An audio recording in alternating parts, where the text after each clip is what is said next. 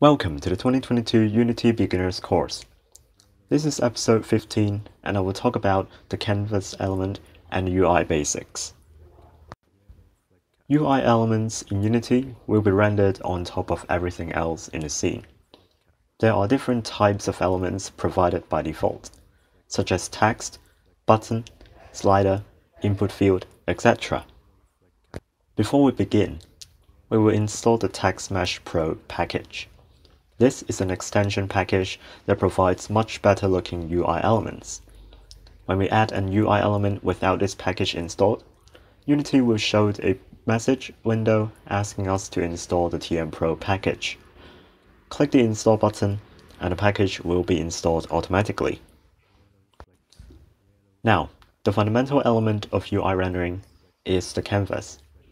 It controls the dimensions and handles rendering of all UI elements inside. All the UI elements should be placed inside a canvas parent, and there can be multiple canvases in the scene. We should always set the size and the scaling behavior of the canvas before working on the UI itself. Usually, we set the screen size to 16:9 Full HD, which is 1920 by 1080. This slider here controls how the canvas will resize when the screen resolution of the running device differs. Enabling the 2D mode in the scene view allows us to directly adjust the size and position of UI objects.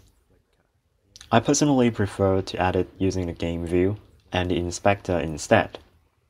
When using the game view, make sure to select the proper rendering resolution at the top of the tab. In our case, it is Full HD, or otherwise the UI will be messed up.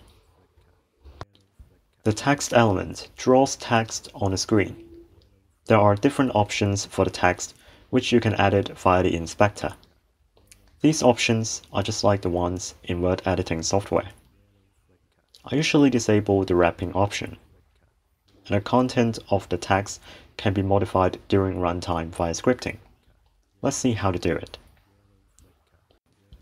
We first need to add the import TMPro statement at the top of the script. TextMeshPro objects can be rendered as UI elements and in-game 3D objects. The former is of the class TextMeshPro UGUI, and the latter is of the class TextMeshPro.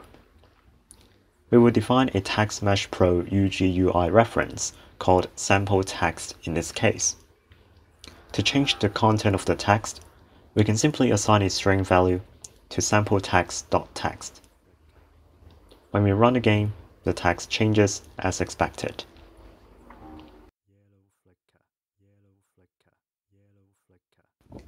Let's move on to buttons. The text is basically the same. We will focus on the onClick field. This is an event that will be triggered when a button is clicked. We can attach custom functions to this event via the inspector. So when this event is triggered, our own functions get executed as well. To do this, we first need to define a public method in our own script. Head back to the editor and click the plus sign in this field. Drag the object reference which our desired script is attached to into this field, and select our newly defined function in this drop-down list. We can add a parameter to our function, and we can define the value for the action in the inspector.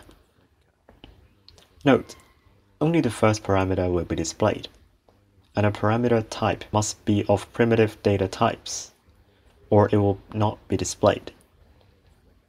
When we click the button during runtime, our method gets executed. We may also set the colors of the button when it is enabled, disabled, clicked, and highlighted.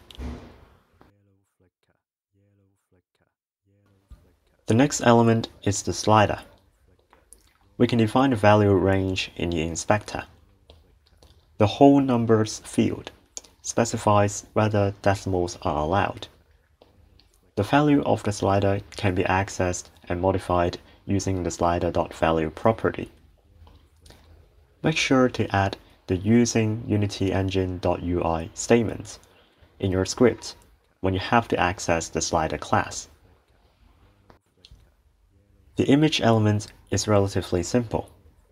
We can use it as a backdrop, or we can assign a 2D image sprite asset to it. I have an image here, and I need to set its texture type to sprites, and hit apply. Then, we can assign it to the image element.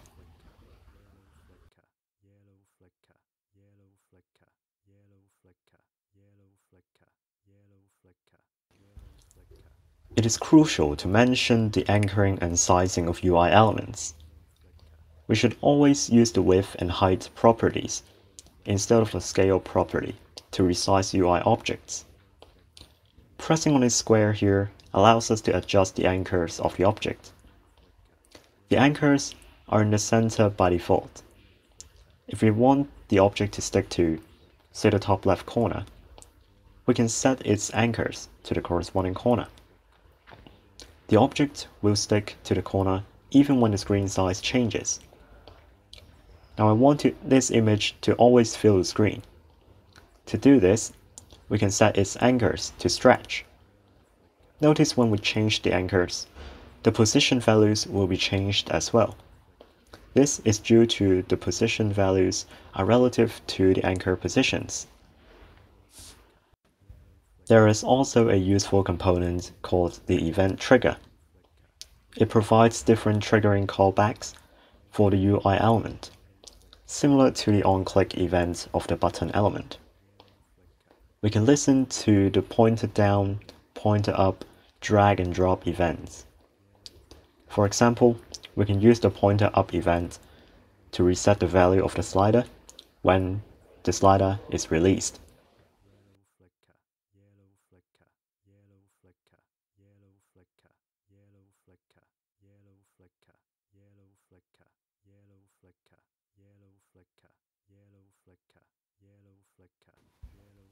And that are the basics of UI elements in Unity.